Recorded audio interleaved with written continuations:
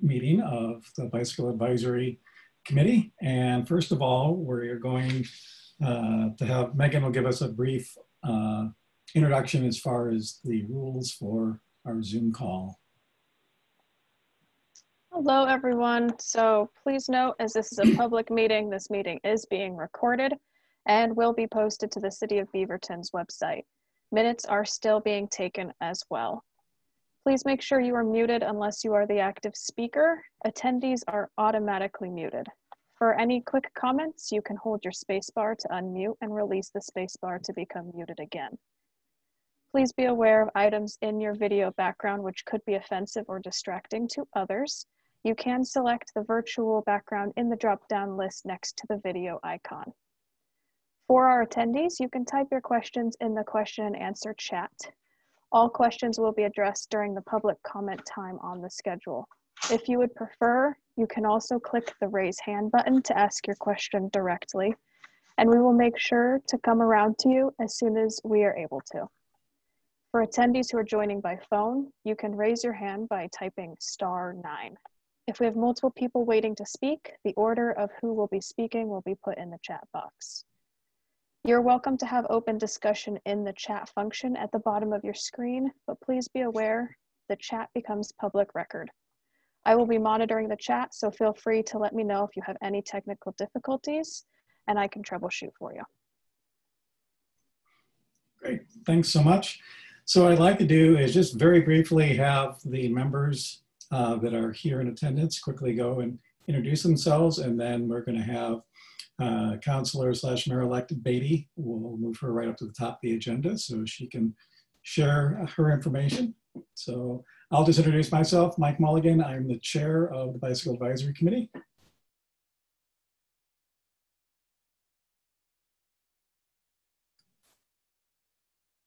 So whoever would like to introduce themselves, I'll just go right around.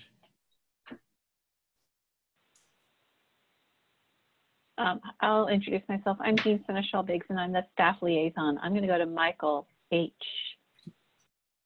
I'm Michael Hashizume. I'm the recorder for the BAC, and I've been on the committee for a few years now. And Israel? My name is Israel Lorelis. This is my first year on the committee, so I'm glad to be here. Great. And John?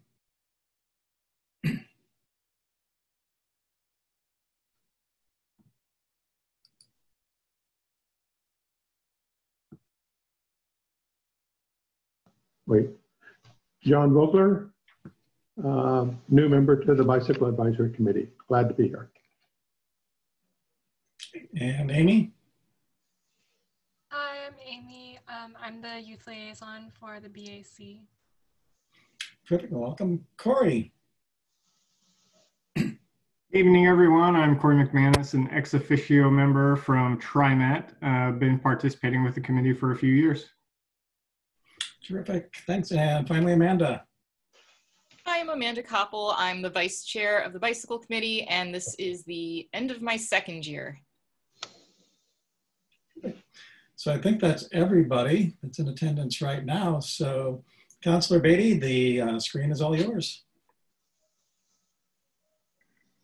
Awesome. Sorry, I can't figure out how to use the virtual background. We're in our camper van. We're heading up to ski at Mount Bachelor. So my husband and I have a kids-free night, and so we're gonna stay COVID safe and sleep in the parking lot, which has been a really awesome gift. I know it's been a while since I've seen you guys. I had to take the last meeting off after the election. It was intense for my family, so we did a little bit of a trip and stayed at home and hung out. But I wanted to give you a couple updates from the city perspective. We made an offer to an interim city manager on Tuesday night. We can't release the name yet. It's not public. We had 3 awesome, super amazing candidates. We went through 3 rounds of interviews. And so I would expect by the end of the week, that person would be public, that we could share. Just the typical HR hiring. We have to make sure we all agree and don't announce somebody that doesn't eventually come into the role. But the interim city manager is set to come in hopefully between Christmas and New Year's to kind of get ready to go, because as the other charter expires on December 31st, so we need a city manager starting January 1. There'll be a little bit of difference on how the city manager versus the strong mayor operate, but it's been pretty smooth going for staff and city council. And then we plan to have the interim for 6 months and then go through the process again for a full-time city manager. The interim position doesn't attract as many candidates that are maybe currently working somewhere else because you wouldn't want to give up a full-time job for a 6-month gig. So under the advice of people that do this professionally, we went with the interim route. And we didn't pick an internal staff member since we didn't have like a assistant, a city manager, anything that had this kind of job classification. So we're bringing a professional in to help us. And then once we start the process for a full-time city manager, there'll be a lot more public engagement is my goal. I think we didn't do a best of a job letting people know that they could come and participate in Tuesday's meeting and have a voice in the process. And I would say the difference from the community is when it's a strong mayor, everyone in the community decides who the mayor is going to be running the city versus a city manager is hired by the 6 city councilors. So it's basically what we think and what we want in that person. We did take staff. Our senior staff participated in interviews, and a lot of our staff participated in Tuesday night's meeting to select them. So there's a kind of the big things happening. We'll have the official swearing in for all 4 members that were elected. Our newly created seat that's being filled by Nadia Hassan, Allison Tivnon that was elected in May, Mark Fagan is being re-elected, and of course, I'm being sworn in as the new mayor. And then we are having a work session next week to decide how we're going to fill my council seat. So once I'm elected, obviously I give up my council seat, or once I'm sworn in as mayor, I give up my council seat. And so the council has the option to do a short-term appointment, meaning we would pick someone from the community through an application process and have them, they cannot fulfill the remainder of my 2-year term for our charter. They'd have to run again in May. Or our charter this time allows us to leave the position open, so we don't have to fill it. So the incoming council, not the one currently serving, gets to make that decision in our first meeting in January. So stay tuned. If you've ever thought about running for office, this is another opportunity. Given term limits are now coming in, council positions will be up a lot more frequently, and so we won't have anyone serving more than 3 terms with our new charter. So I think it's a really good opportunity to get more people serving in local government. That's kind of the big thing council's been focusing on. We did name our second judge, Judge Bakari, through a similar process to how we hired the interim city manager. We had lots of meetings, and then we had a community meeting in early November for the community to meet her, and she'll be sworn into office on January 5th as well. So new judge, new mayor, 2 new city councilors, and we'll be rocking and rolling. And there's not been a lot of time for us to focus on anything else, so that's what we've been doing.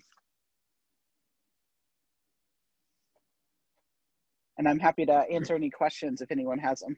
Thank you. Any questions?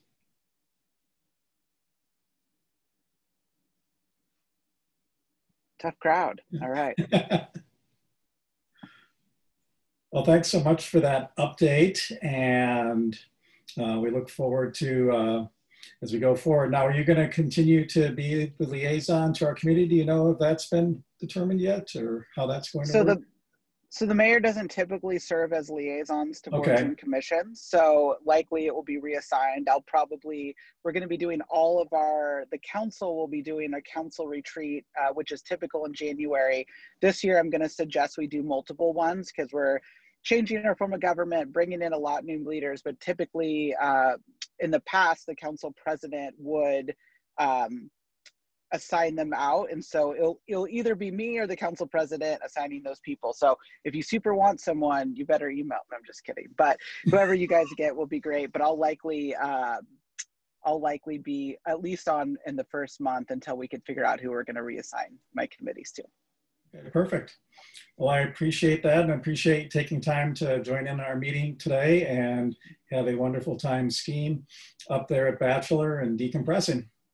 Thank you. It's the best COVID activities. You already wear a mask all the time. We have a camper van, so we don't have to see anyone. So it's a good COVID activity for us.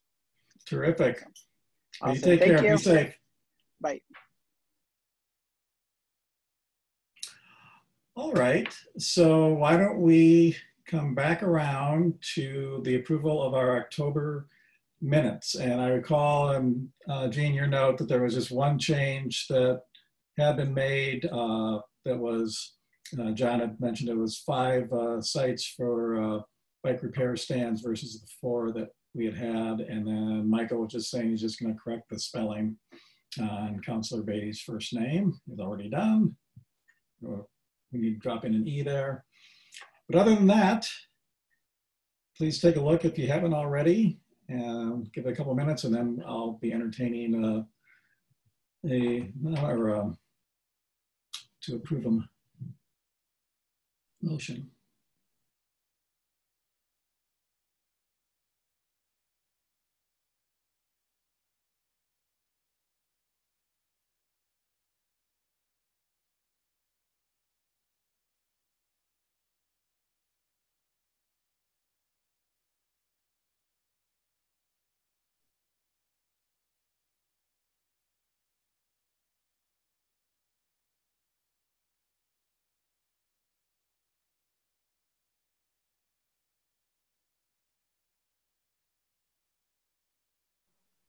I move we approve the minutes. I have a motion for the approval for the minutes. Do I have a second? Second. Second for Israel. Everybody that was in attendance at that meeting, please say aye. Approving them? Aye. Aye. Aye. The minutes are approved for October.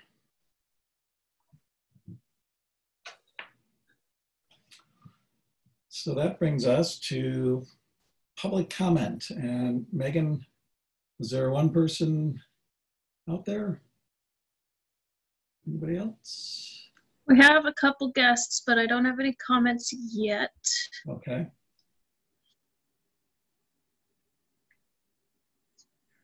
Well, for our guests, if you have any comments or any questions or would like to just share your names and your interest in the committee, please let's take this time and let you do that.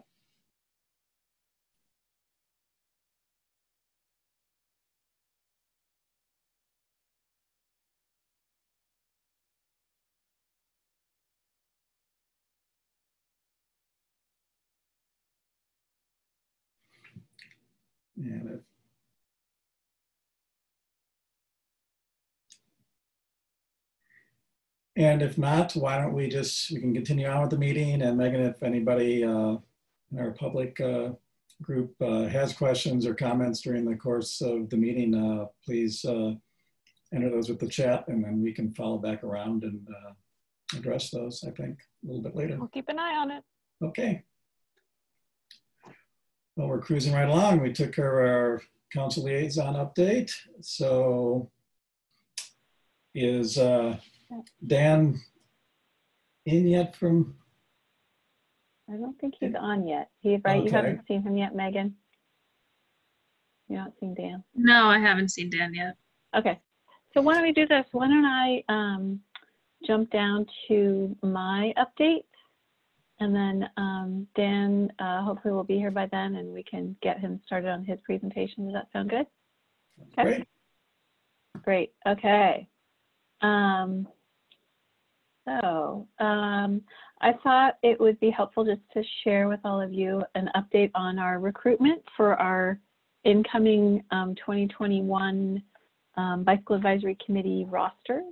I think when we last met, I had shared with you that we were looking to fill a couple of positions, and I think we had about 9 applications come in. We had a very successful recruitment, and I can tell you that how it works is we receive the applications, we review them, we do interviews, and then it's the staff liaison's role to make recommendations to the mayor and the city council for who should be appointed to join our committee.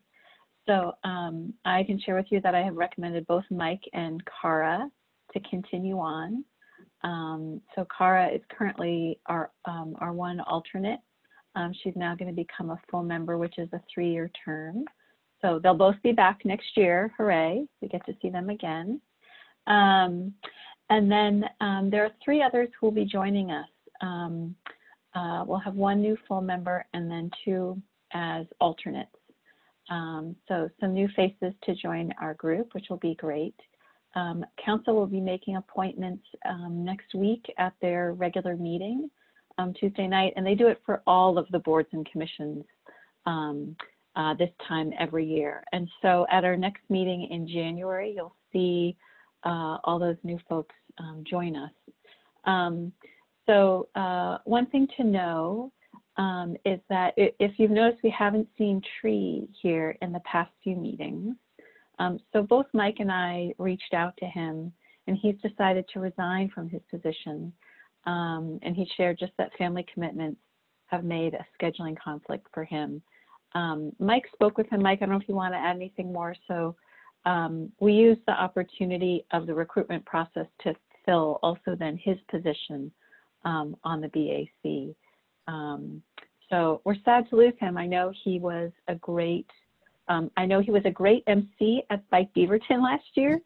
And he was just a really great volunteer in that effort. So I know it was a hard decision for him, I think, to leave this group. But Mike, do you want to share anything else from your conversation with him? I had some email conversations with Tree, and I think just echoing what Jean was saying is that he really needs to focus on things with the family, and he wanted to really make sure that he's giving his full self when he's a part of the Bicycle Advisory Committee. And I assured him that he has done amazing things in the short time that he's on the committee, and encouraged him by all means, when circumstances change, that he should reapply, because he has that level of commitment and involvement that really makes committees like this one function well and achieve good things. And so I hope that he'll return and join in with the committee in the future. Yeah, great. Thanks, Mike. Yeah, so we'll have new folks join us next month. And then finally, I need to acknowledge Amanda, our vice chair, for being a part of the process to review all the applications and join me for all of our interviews. Since Mike was up for renewal, I looked to Amanda to sort of take on that role. Typically, it's the chair that assists the staff liaison, and in this case, it was Amanda this year. So thank you again, Amanda. It was fun to get to spend a little more time with you through all those interviews. It was a pleasure to help out. It was just a joy to talk to so many applicants who were so enthusiastic about the opportunity to volunteer. Yeah, that's great. I just want to make sure I saw the chat pop up. Okay. Hello, Sean Martinez. Great. And then just a few other updates. Mayor-elect Beaty already gave you the interim city manager and city manager recruitment updates. So I'll skip that. I had sent something to you in email. But a couple other things, and again, these just to reiterate what I sent you from our city update. Beaverton Winter Light is happening. So for those of you who remember and know, we typically do a tree lighting event in downtown Beaverton at City Park.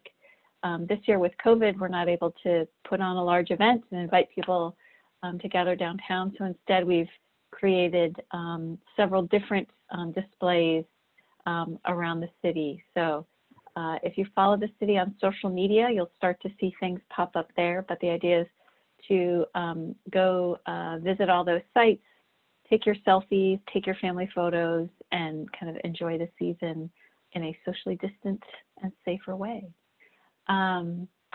Also, the library has announced One Book, One Beaverton, and the book Just Mercy, A Story of Justice and Redemption by Brian Stevenson is our book this year.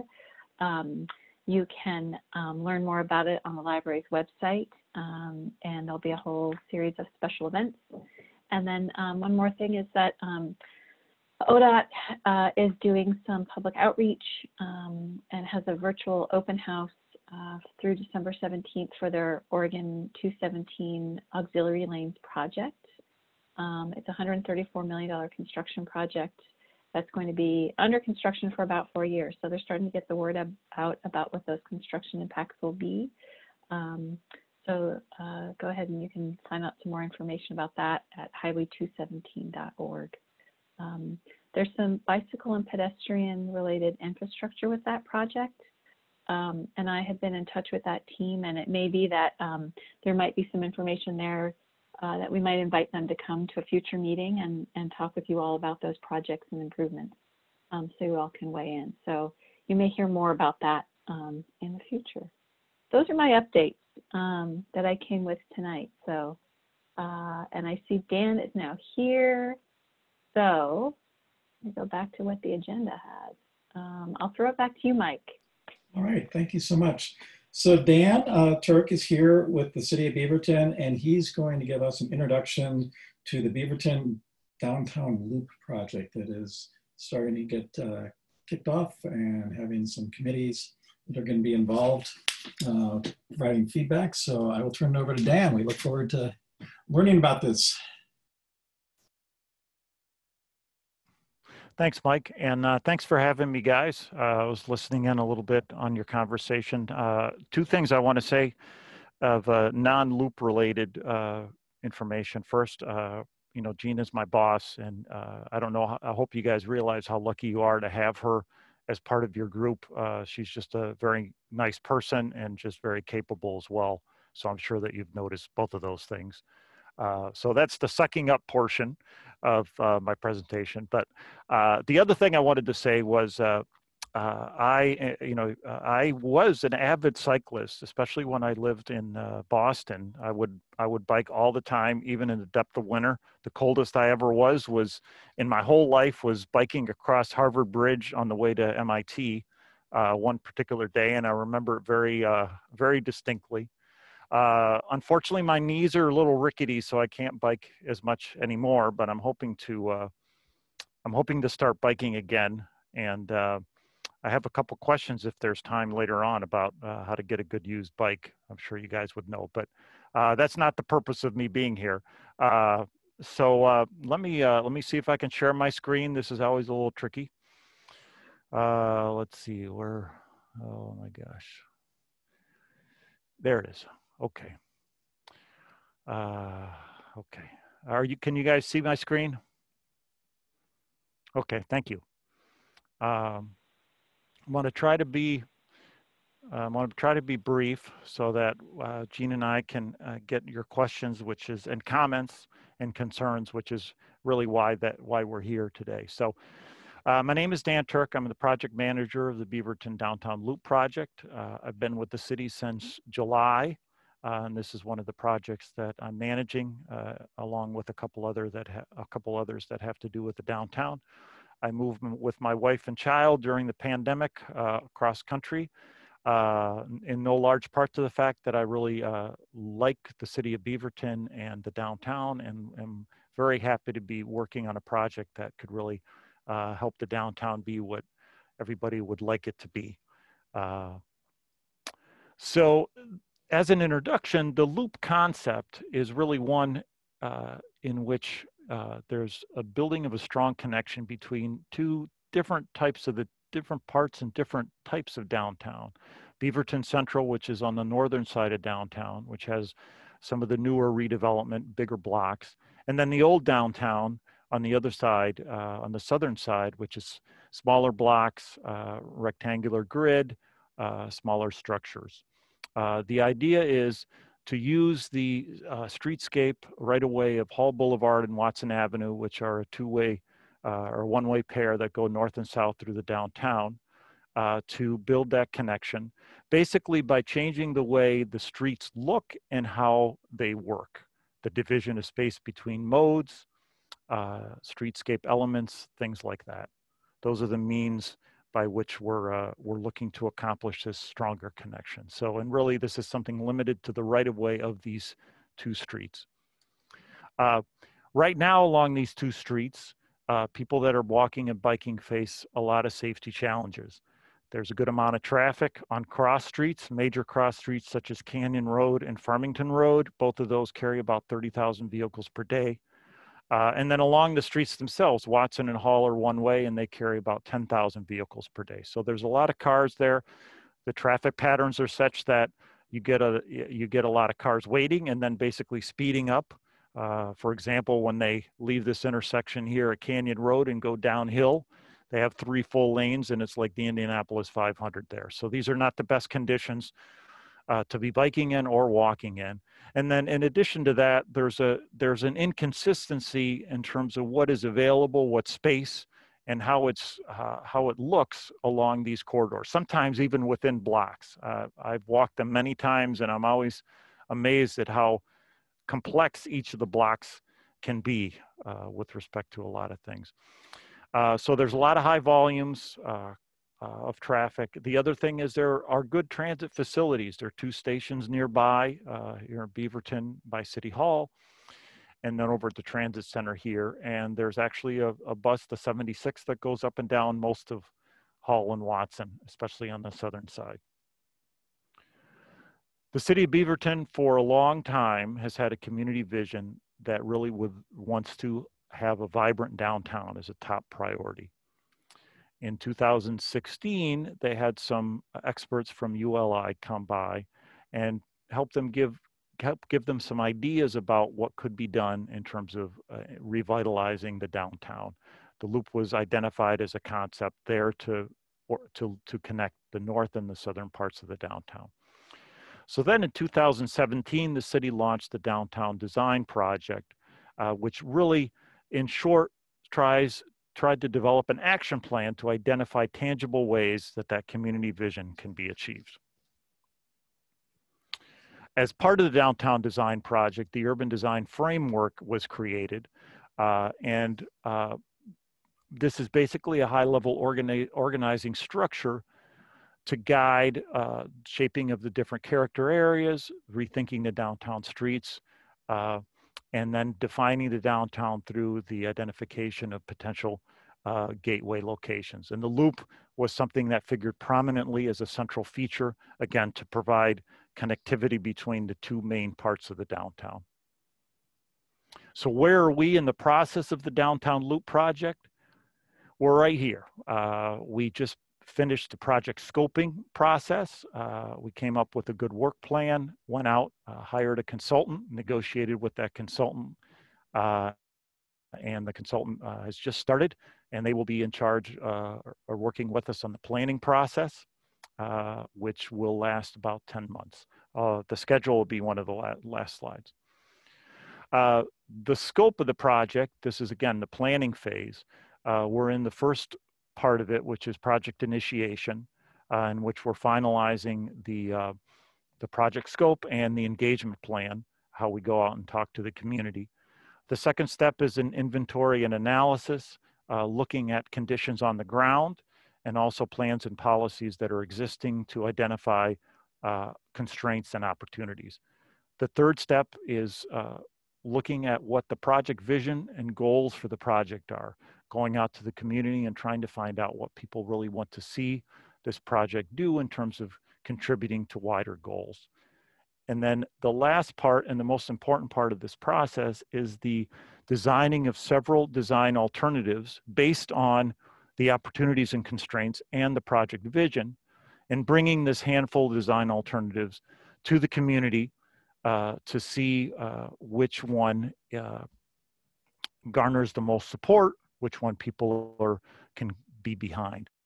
And then the last part of it is refining that preferred alternative, bringing it back to the council, and hopefully for an easy yes in terms of approving the plan and being able to move forward with the design of the plan and the building of the plan. Community engagement is a very important part of this planning phase. Really, I strongly believe that it's a situation where to have a successful product, we need to have a successful process. So one of the first things that the consultant team is working on is an engagement audit, basically looking at how well the city has gone out and gotten engaged with the community with respect to infrastructure projects to see what the base is upon which we can improve. And then also as part of engagement, we're really keeping close touch with another important effort downtown by the city, which is the downtown equity strategy, which is again looking at how the city builds and does things from an equity standpoint. The project team is very multidisciplinary. It's led by Walker Macy, and there are firms here that are public outreach firms, transportation firms, engineering firms, and both Jean and I are ecstatic with the quality of people and professionals that we've been able to hire to work with us through this important phase of the project. The product of the project at the end of those 4 phases is a design concept that is buildable, feasible, addresses community visions, and enjoys strong support. It's really a situation where if we have a good process, we're going to have a good design, and we're going to have one that has some good, strong support so that the council can give it an easy yes, and we can move forward strongly to secure funding and to build something, which anything you're going to be building inside an urban area, especially a downtown area, is not always easy, and it's complicated, and we need the support, the wider support, to be able to do that. This design concept will appear in plan and cross-section drawings, which go block by block, giving an idea of what the solution is going to look like from a transportation and urban design point of view. We're not going to get to the details of, this is where a tree is going to be, or this is where a bench is going to be. It's not productive to get into those micro level discussions, but it's enough that we really can see what it's going to look like along the whole downtown, knowing that, again, each block presents special opportunities and constraints. As part of that, very importantly, we're going to have planning level cost estimates. And then probably the most important thing is the implementation strategy. This isn't just a list of things to do right now and then stop. It's going to be a whole progression of interventions, some of which can be done very quickly, some of which will be done as part of the infrastructure, and maybe some of which will be saved for later on when no more momentum is built or there's more financing available. And as part of that, I'm sure there's going to be things that come up, questions that people have that we may need to study further through other means. This is just to give you an idea of sort of what a concept design looks like from a plan and cross-section point of view. Again, it's very specific to the blocks to give an idea of how things change along the way. And the project schedule is we just began near basically middle of November, and we hope to have the plan approved next September. And thank you guys for listening. Please, yeah, any observations, questions, comments, concerns, we're very welcome, and I'm just very happy to have the opportunity to listen to you guys. Thank you so much, Dan, for that overview, and I'll open it up to the committee. If there are specific questions you have for Dan or comments, just unmute yourselves and we'll go one by one. This is John. I have a question for Dan. Why did you cut off the scope of the loop at 5th Street? It seems like you want to stretch the boundaries a little bit, maybe go up to the new public services building up on Allen. I'm just curious why it seems such a tiny loop. That's a good question. It's a fundamental question, John, and one that we have to have a good answer for.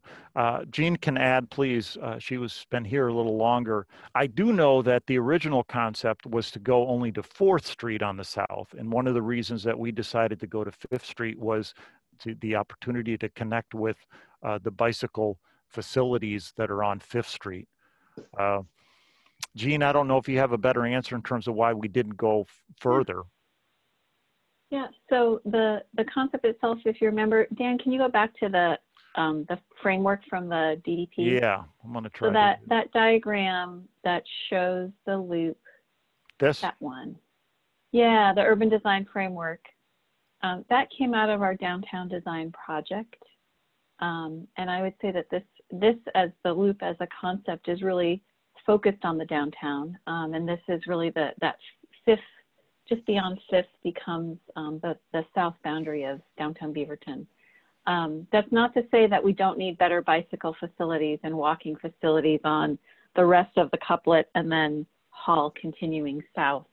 But for this as a project really to unite sort of the area around Beaverton Central and Old Town, that's what this concept is about. So I'd say it's more about the concept and less about where it is a need for facility start and stop. Does that help answer that for you?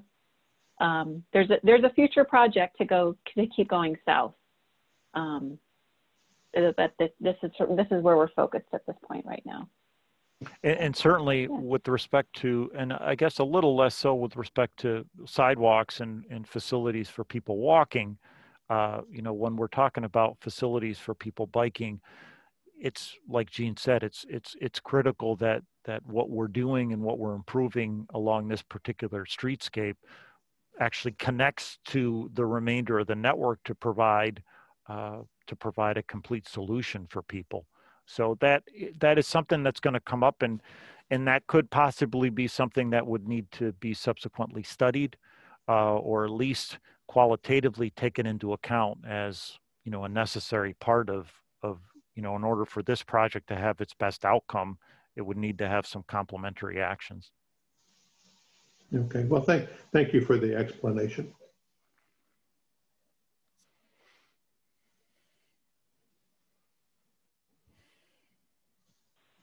Israel or Amanda?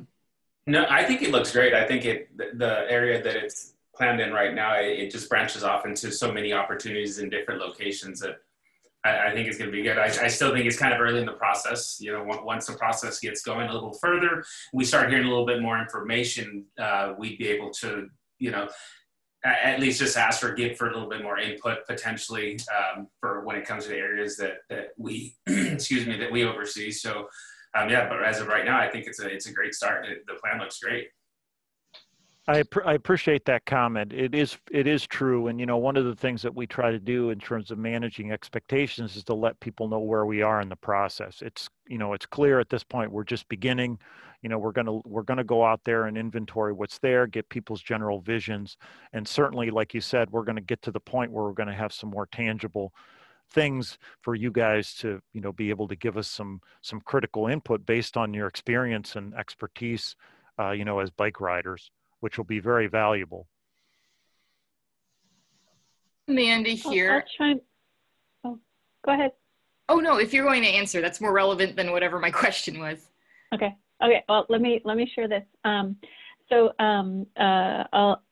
chime in and just let you know that one of the, you know, Dan mentioned community engagement. One of the things that we're working on pulling together is a community advisory committee for the project. And we've talked about wanting to have a representative from the Bicycle Advisory Committee to serve on that committee. We would really want to have some bicycle expertise at the table. It'll be a group of probably about 12 to 15 stakeholders. And we want to have just you know, sort of a range of expertise and experiences to help guide our work. So we will be probably reaching out to all of you at some point in the next few weeks. I'm going to sort of say somewhere in that range. So if this is a project that interests you and you think you've got some capacity to join us for, I want to say it's about 5 meetings that we're anticipating at this point over the next 10 months or so, give that some thought, and then you know, we'll reach out and we'll talk to Mike and figure out how we'll get one of you appointed to join us. And then, you know, Israel and Dan was saying too, we'll come back at some key points here in the process so you can all weigh in. Great. So I'd like to say that for us it's critical. I mean, having a member a part of the committee, but also, you know, just being able to come back to you guys for 2 reasons. One, you know, we want a good design. We want a design that works. I mean, this project is really about improving the pedestrian and bicycle experience. That is what we're trying to do. So the better the design at even a micro and functional level is great. But then also this is a project where, you know, there may be some opposition from local businesses, you know, people that don't want to see things change. So part of the goal of our community engagement is building a broader base of support that we're going to need to be able to affect these changes. Yeah, a couple of quick, or Amanda, why don't you go? You had a question. Why don't you go first? Okay. So calling it the loop, I assume that means that the one-way streets will continue to function in the directions they're going. So by that token, understanding that there's certainly concept art about how you were thinking about the layout of the street versus the pedestrian sidewalk versus some dedicated bike lanes, has there been any thought given to when bicyclists might ride less than expected on a one-way street? For example, if we need to be in a left lane to prepare for a left turn, you know, because cars normally expect us on the right. Just wondering if that's something that's been thought about. Well, I would say that's certainly something that will be thought about in terms of making the infrastructure of use to people that are biking and making sure that we understand the movements. You know, we really, you know, I can't speak for the work that's been done so far at a more general level. It's probably something that has been entered into conversation, but we're really trying to avoid sort of coming up with a solution yet and just letting the process you know, guide us as to where to go. But that's, Amanda, that's exactly the type of thing I'm talking about in terms of making sure that, you know, you guys help us figure out, you know, when we present an alternative, you know, to make sure that that alternative actually works in terms of what we're trying to do.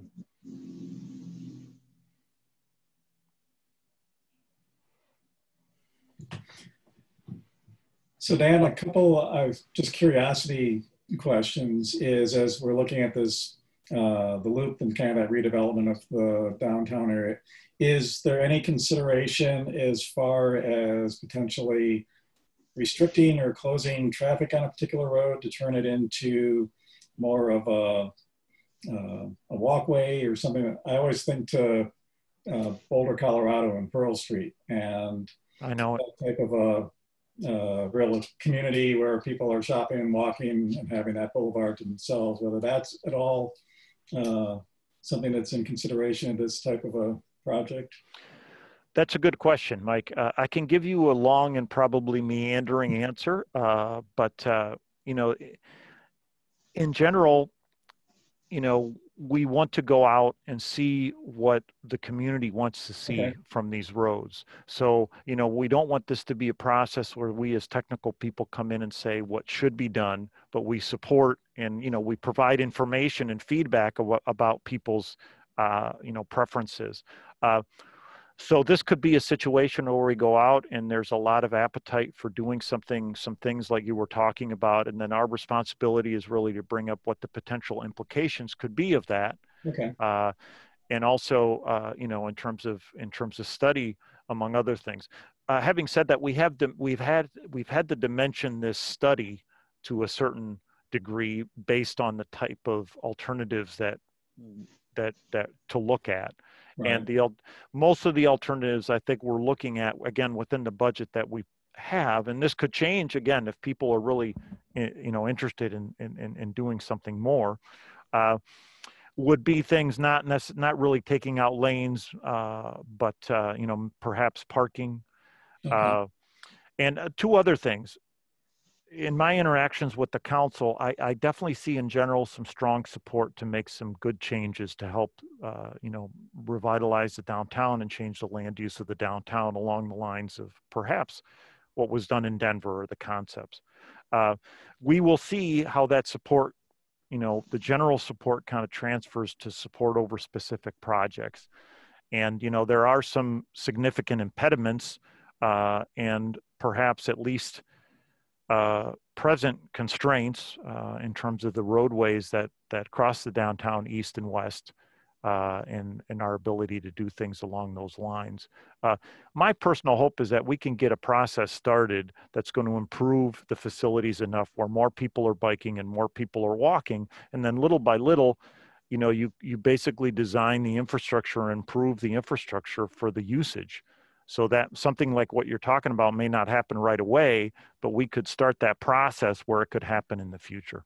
Okay. Yeah, I ride frequently coming off Mulligan and then coming south on Watson. And one of the things I'll be curious is just the involvement with the railroad, that there's a consistent bump when you come across the tracks where the road is always raising up. So seeing things that can help to improve that infrastructure. And also I'm curious with the parking lanes that have been turned into seating for the restaurants during the pandemic, whether that's going to be a long-term thing and that being involved with it would be interesting.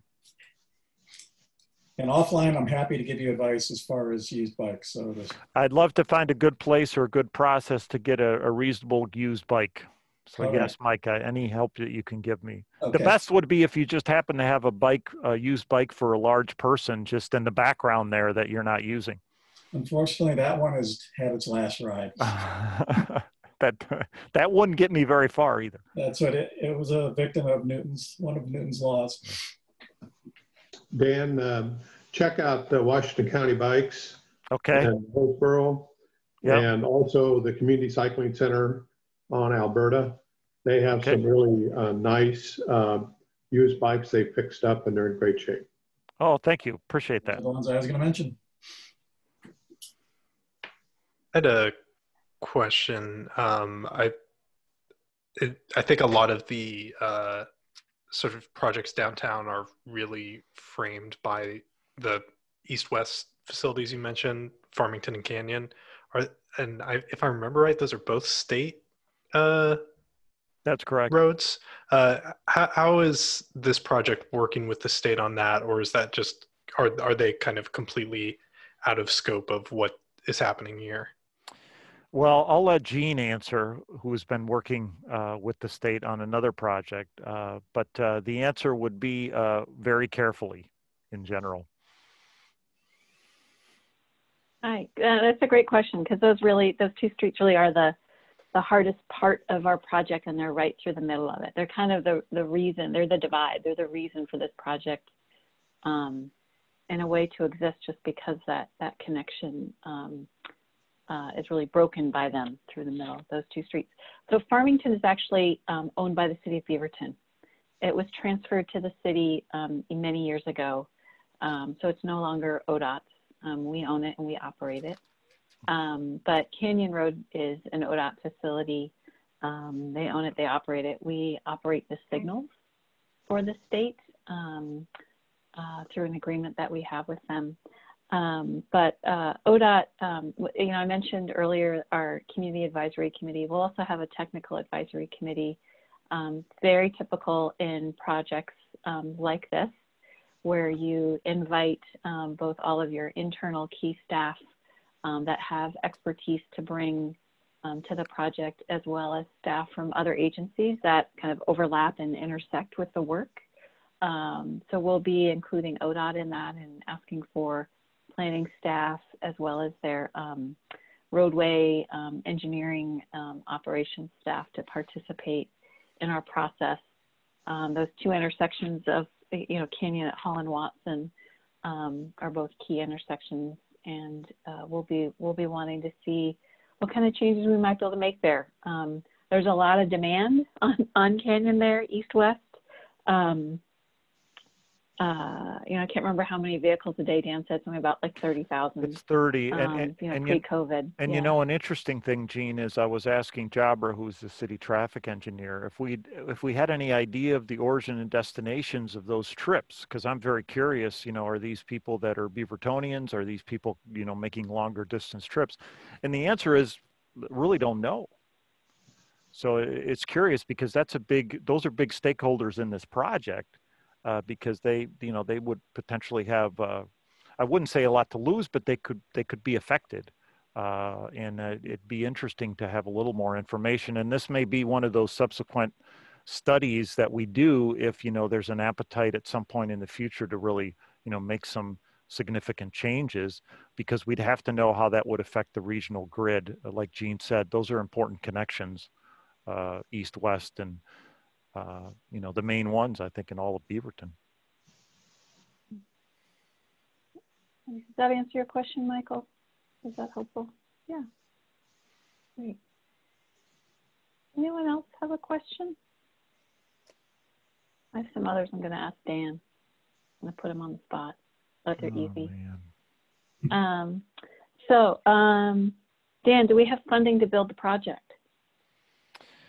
We do not have funding right now. This is one of the reasons why we're doing the community engagement, to build some strong support. We do have a lot of interest by the council and by BURA. BURA is the redevelopment agency that is funding our study. And there's a prospect of getting some funding from them in the future. This, I believe, is a strong project in terms of being able to get funding in other places, whether they be state or federal sources, justifying it as economic development or safety. And this is also something that we're going to keep an eye on as we go through the planning process to make sure that we can go out and get the funding that's necessary.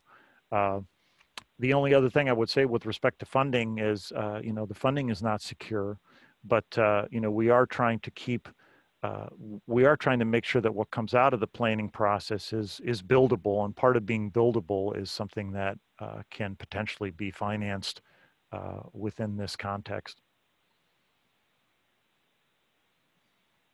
Great. And then how do people sign up if they want to get updates about the project?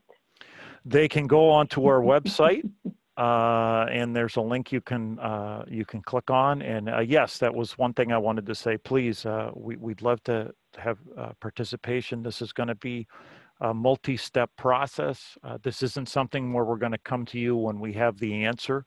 You know, we're going to be coming to you, the community, various times. First at the level of vision, second at the level of design alternatives, and then third at the level of the preferred alternative.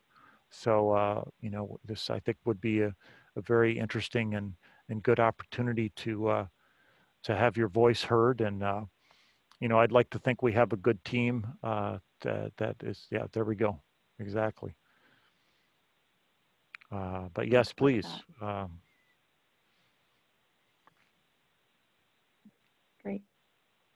Okay, but yeah, so if you want to learn more about the project, you can go to our project website. We've got some of it also translated into Spanish, but that's where you can find our participate button, as well as just general information about the project and the background. And then this again describes what you heard Dan talk about tonight, our process and that schedule. And please, you know, I think my information is on there. At any point, if you have any questions or ideas, you know, feel free to give me a call or send me an email. You know, like I said, really, the goal of the project is to help the downtown and connect the downtown, but the means are really to try to, you know, improve the bicycling experience. And, you know, we need to be able to have a project that does that and explain why it does it. And I think you guys can really be helpful in that way to tell us, hey, listen, this isn't really doing anything. This alternative just, you know, it might look good, but it's really not changing our experience. Or this alternative is quite good. It may not have a lot of infrastructure to it, but it's making the changes that we really need. You know, that kind of feedback is really important. Great. Well, Dan, thank you so much for joining and giving us this information, and welcome to the city.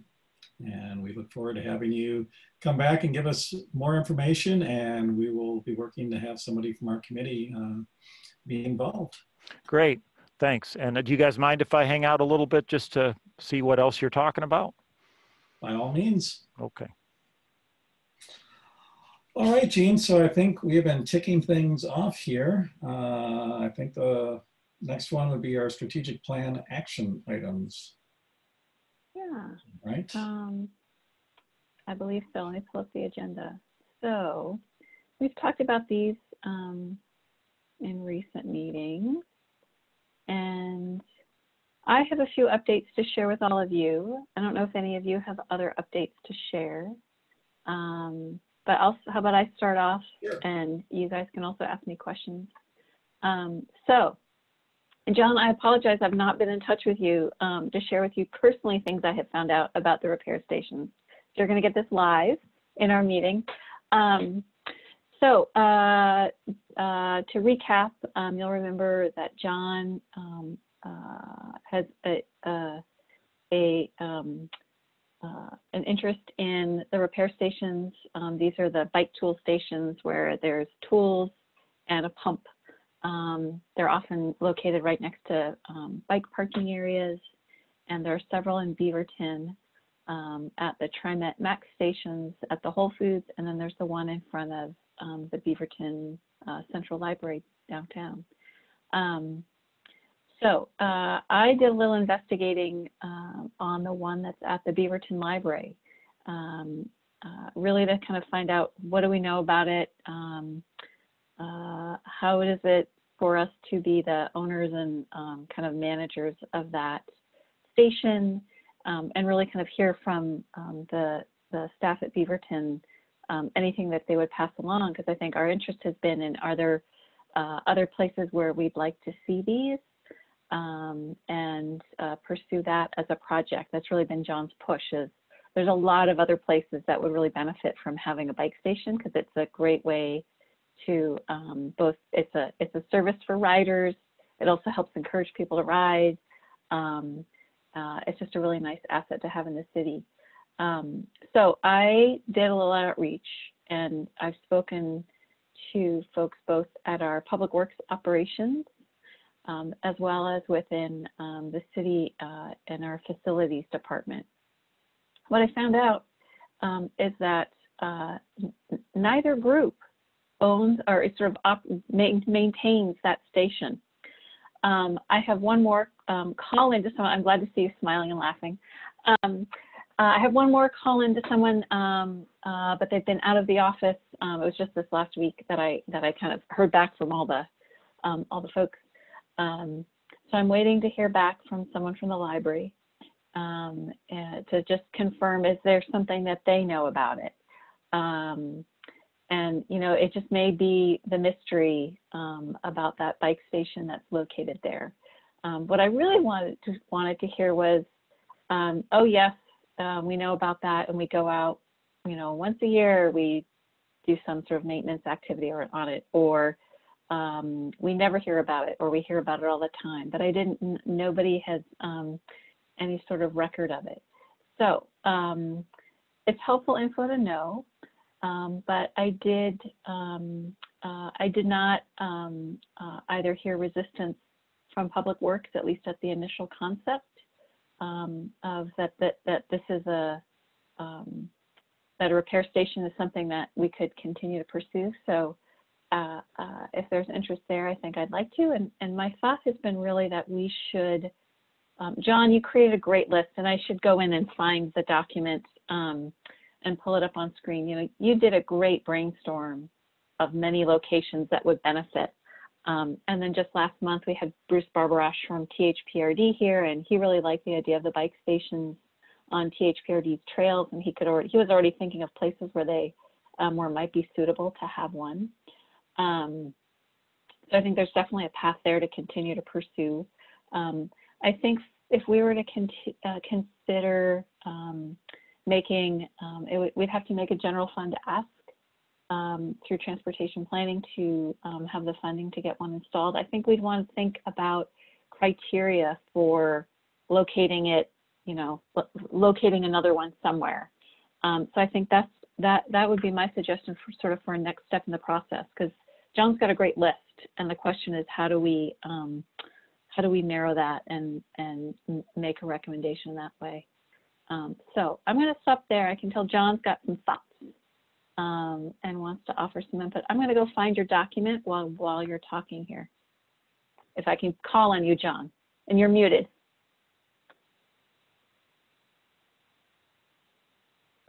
Here we go.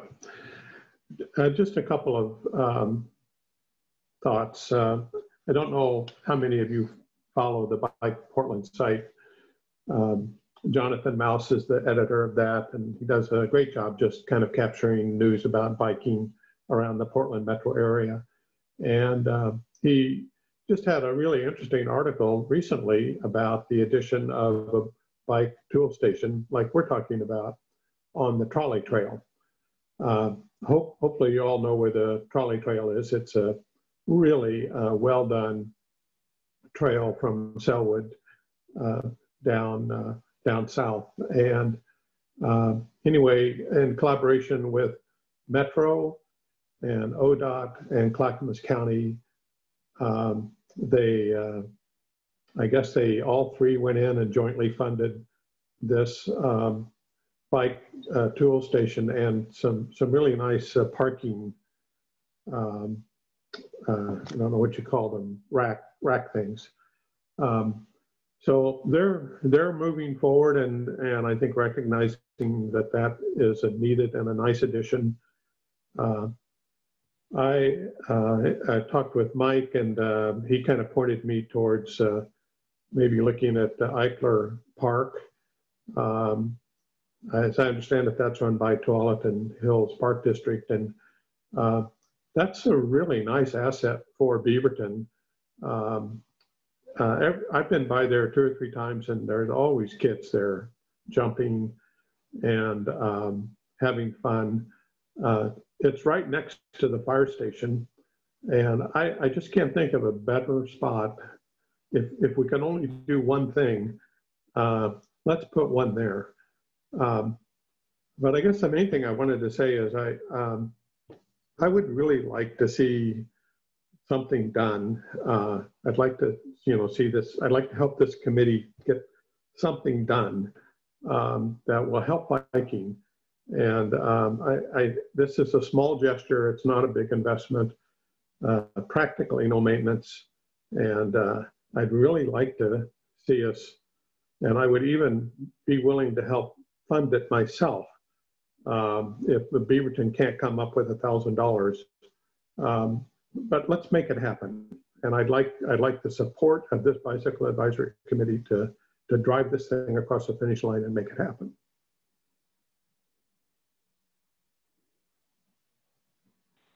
Great, thanks, John. And I'll say too, John has done a bunch of work, and I'm going back through. He's shared many emails with his thinkings and his goings around town to find locations. And also, I'm happy to support John kind of on the staff side with this project, is to kind of navigate the whole process of getting the funding, getting something installed, finding the location. So you've got my support for it, and I think John, it would be great to. John and others, would be great to hear from you. Bob?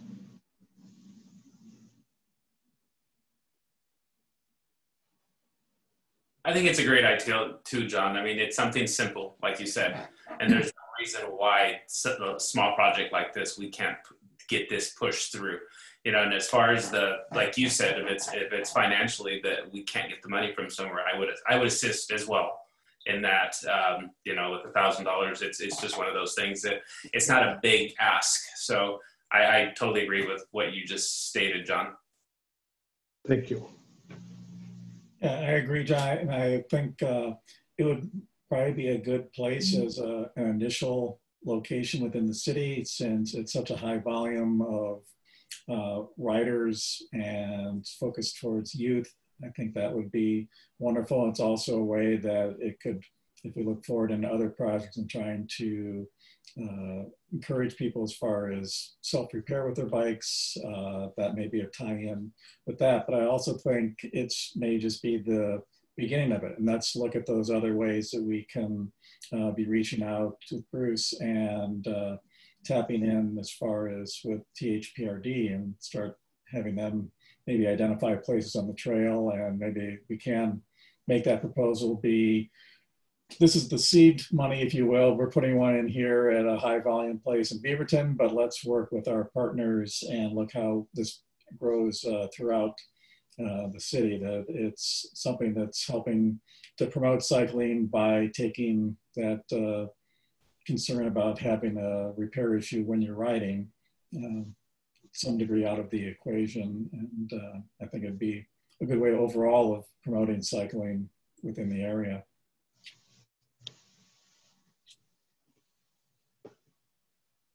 Sorry, John, just to make sure I got this for the minutes, which was the park you suggested if there were to be one station? Well, I'm not sure I'm pronouncing it correctly, so pardon me. But it's Eichler, E-I-C-H-L-E-R. Gotcha, thank you. It's like right in Farmington and Menlo. Yeah. It's where the little pump track is. Yeah.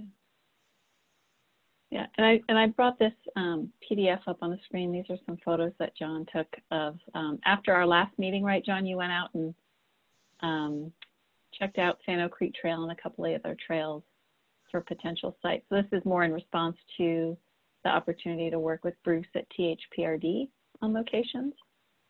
Yeah, I think just a couple of those just seemed like logical places. You know, along the Sano Creek Trail and the Power Line Trail.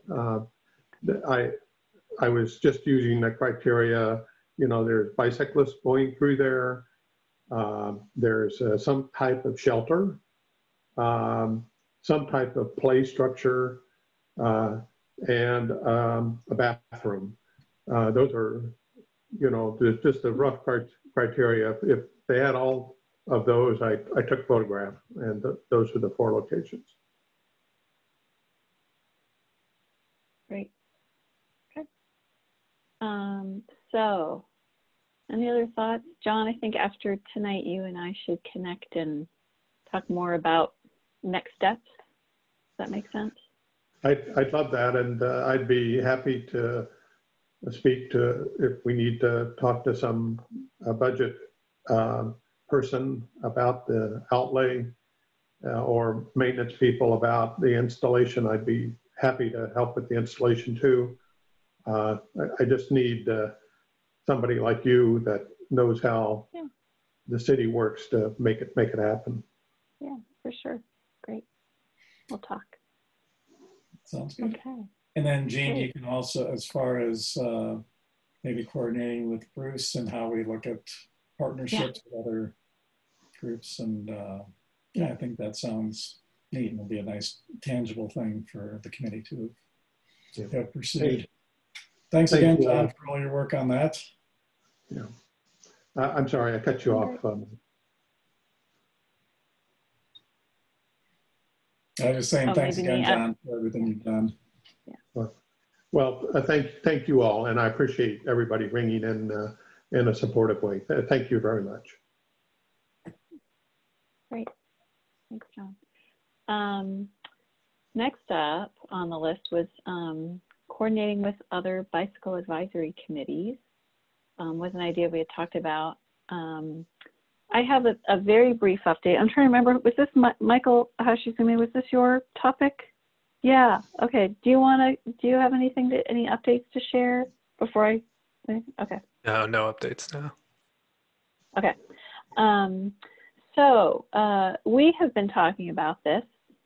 You guys identified a desire to connect with other bicycle advisory committees, your peers, really kind of in that sort of peer-to-peer networking and sharing. I think it's a really smart thing to do, to find out what do other committees do, how are they organized, what's their mission, what's their focus, and just kind of more broadly kind of build some strength across the community, right, and reach out. So as you guys were talking about this, I came across, and now let me share my screen again. Oregon Department of Transportation, they have a state bicycle and pedestrian advisory committee. Are you seeing my website page now? Not yet. You seeing the web? Not yet. Let me try it again. There it is. There it is. Okay, now you're seeing it. Great. So Oregon has a bicycle and pedestrian advisory committee. They're the group that advises ODOT on sort of statewide bicycle and pedestrian policy and projects and programs. Turns out that they have had the same thought about connecting with bicycle and pedestrian advisory committees across the state. So I've been in touch with, let me just find it. I've been in touch with their vice chair. Her name's Emma Newman. She's actually down in Eugene, Springfield area. And so they are wanting to really just kind of make connections in early 2021. And so they have a list and they're trying to kind of grow it further. So they, I'm not sure yet kind of what specific actions they'll be taking and how they're kind of seeing their outreach will bring us together yet. But they've had the same idea. So I think once we kind of get into the new year, I'll be in touch with them again and we'll find out kind of how we might connect. I'll also invite any of them to join us. And if there's an opportunity or they want to come speak with all of you and share more about what they're doing as the Oregon Bicycle and Pedestrian Advisory Committee, we can also make that happen. So that's my only update on that topic. So, you know, we're moving things a little bit there. And they are the ones that do have a list, and I'm just going to look here to see if it is on their page. Bear with me. I know they do have contacts. They do meet every month. So if you were to go to their website, their meetings are like yours. They're public meetings. They're open to everyone. You're more than welcome to log in. It looks like they meet again in a couple of weeks. You can find that information here. I searched ODOT OBPAC and it popped up. So check them out. Okay. Mike, I saw you looking up to write something down. You got it? Sorry, I scrolled up and down pretty quickly. All right. Okay. Great. Let me go back to a new share. Back to our agenda. Any questions on that? You all excited? Talk with other people just like you? Yeah, it sounds neat. I don't know if this falls in the category of new business or it's kind of in this area of working with others, but I've been kind of part of the Salmonberry Trail activity for the last couple of years, and we're starting to take small work parties of 8 to 12 out on the Salmonberry Trail, clearing invasive species and getting the trail cleaned up. And there's really a good bunch of people that are involved with this foundation. And it's not just solely focused on biking, it also is equally hiking and equestrian even. But this is something maybe some of you on the Beaverton Bicycle Advisory Committee might be interested. Each month, there's going to be a work party that goes out. We're going out on Saturday. And I can see this happening, you know, on a regular basis. So if this is at all of interest, either formally with the Beaverton Bicycle Advisory Committee, or if you all as individuals are interested in contributing and volunteering to support this amazing project, let me know. I think I could help there. Okay, thanks, John. Great. Yeah, thanks, John. Okay, and then the last one here, safe routes to school support. So we've talked here about at your strategic planning session back in February, the idea was let's create some opportunities to go do safety, education, encouragement programs in the schools to support the Safe Routes program. That was all before COVID. Now everything's virtual.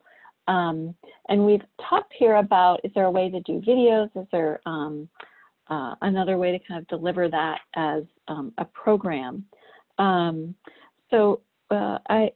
Today I talked with Kyung Park, who's in our the mayor's office on the events team, and just because we had talked with him about, he's had this experience doing videos with our virtual night market this summer, and as he and I talked more through it, I think for us, and having heard more about what's happening with the Safe Routes program, I think for us, we should think about shifting the idea of creating a series of videos. I think it's a bigger lift than I think the events team is able to support us at this time.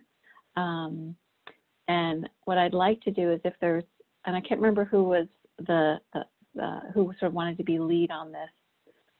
It might have been Michael Dunleavy, and he's not here this evening. So I will loop back with him, and I think we need to kind of brainstorm another way we might do this. And if need be, if providing some virtual materials isn't something we're able to do, I think there's, I think we can, maybe we're starting to see the light at the end of the tunnel with COVID. And maybe at some point here soon, we can start to think about shifting back to some sort of in-person, maybe even next school year. So that's what I wanted to share with you on that front. It's a big lift to put together videos, and having talked it through with Kyung, I think our safer bet is to keep working with the Safe Route staff, with Leah, and see what other ideas we might be able to come up with. If there's something we can do this year, I loved how John is like, I want us to do something. I think it'd be good to find out what that might be. So there's my update there. And I'll connect with Michael after tonight since he wasn't here. Okay. Any other thoughts or ideas on that? Did Kyung by chance have any further ideas or updates as far as Bike Beaverton and what we want to try to do? Why, yes, of course we talked about that, because I knew you would ask. I said, Kyung, you're going to ask. Bike Beaverton, if you remember, we were supposed to have it in May because we had switched it this calendar year from a summer event to a spring event to tie it in with Bike Month. So the update is there are no official decisions yet on any events in 2021. Still too soon. And at the same time, right, you heard from our mayor-elect, we're going through a lot of changes over the next, few months. We have a new city manager joining us. We have a new council coming on board.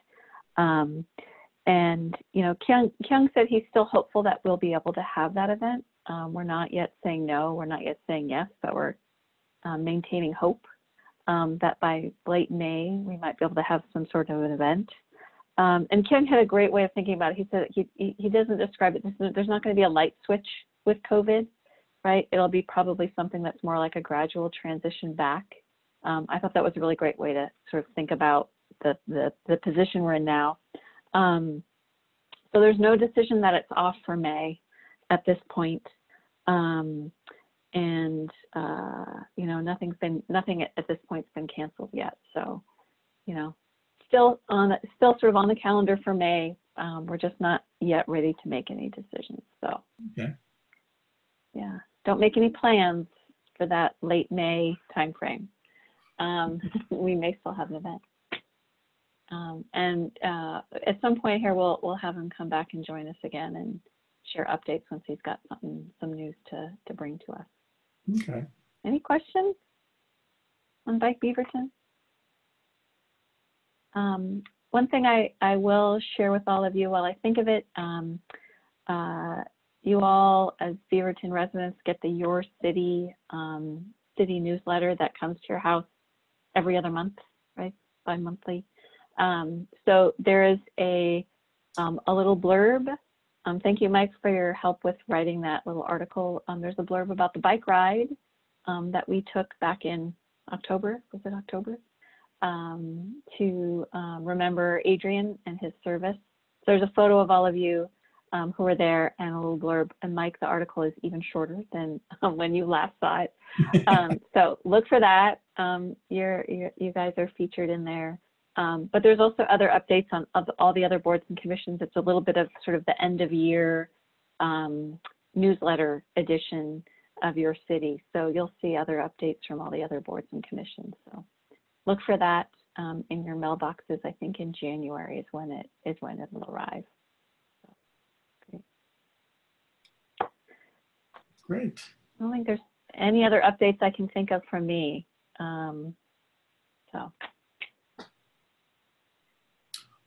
Well, let me open it up to the rest of the members of the committee. Anything that you have comments or things you want to share or announcements? Amy, I'd be interested in anything that's going on with the youth advisory group with the mayor. Yeah, sure. I can give you a quick update. So basically, we've kind of started dividing into subcommittees for this year.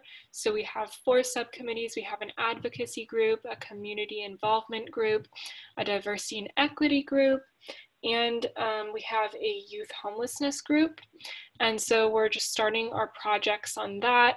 And I'm in the advocacy subcommittee, and so one of the first projects we're going to be working on is some sort of pamphlet or awareness campaign for mental health, and I'm planning on putting some sort of information in about how like biking and outdoor activities can be helpful with that. So I'm excited about kind of bringing in that information from here. And yeah, that's basically where we're at with MYAB and all of that stuff. So yeah. Okay.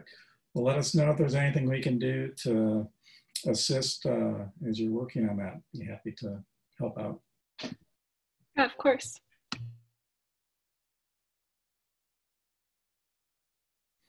Other members, what's going on?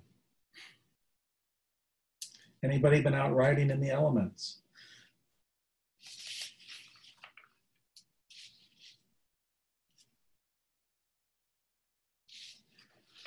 I don't really have anything right now. Yes, I have been riding a little bit out in the elements. It's a love-hate relationships, but yeah, it's fun. Yep.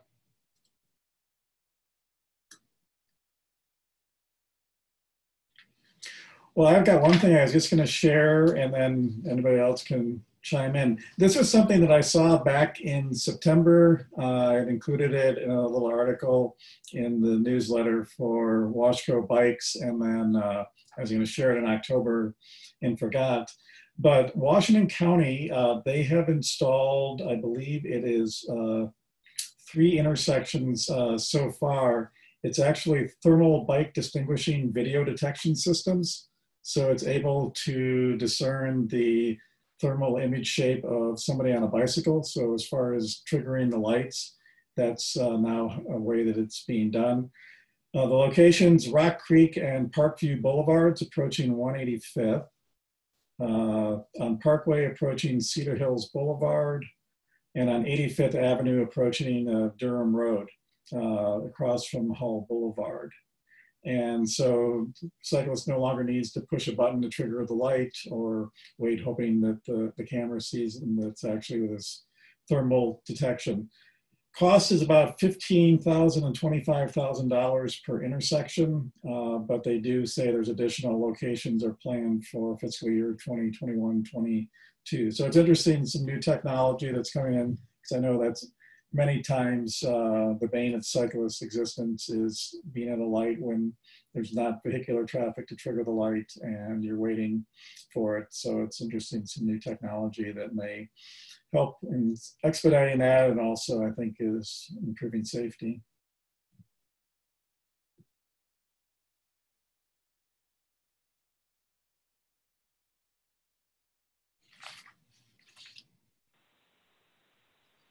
Anybody else have anything they want to share for the good of the order for our committee?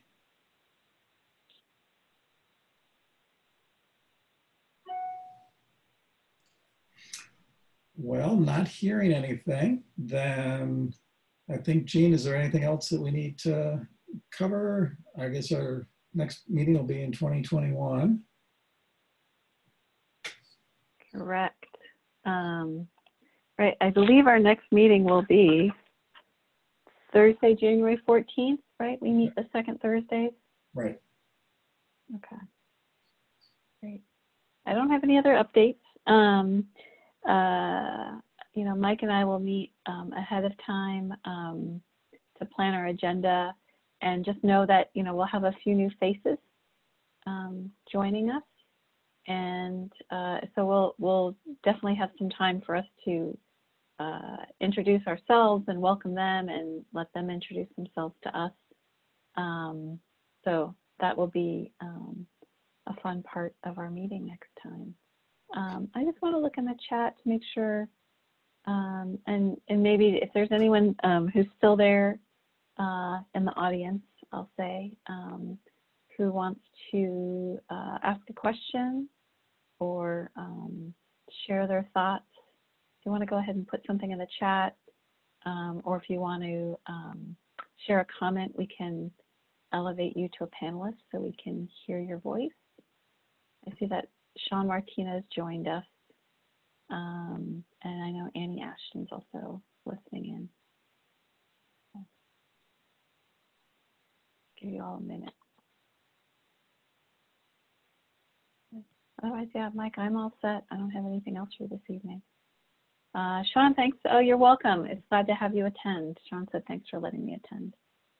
Great, do come back anytime. Yeah, great. Okay, well, everyone, 2020, this is our last meeting. Let's hope 2021, we can only, you know, imagine kind of leaving the pandemic behind, hopefully at some point. So things look a little brighter for next year. Again, thanks everybody for all of your involvement and help this year. And I echo the idea that 2021 hopefully will be a more interesting and hopeful year for us. And as we plan for our January meeting, if anybody has things that you'd like to include on the agenda, why don't you shoot Jean and I notes. If you have ideas on creative Zoom-oriented icebreakers that you've been doing in other parts of your lives, why don't you share those? That would be good in our first meeting. Be open to all input that you might have. Otherwise, everyone have a great holiday season, and we'll plan on seeing everyone next year. Thank you, Mike. Thank you. Thanks all. Thank you, Mike. Take care. All right, take care. Everyone. Bye, everyone.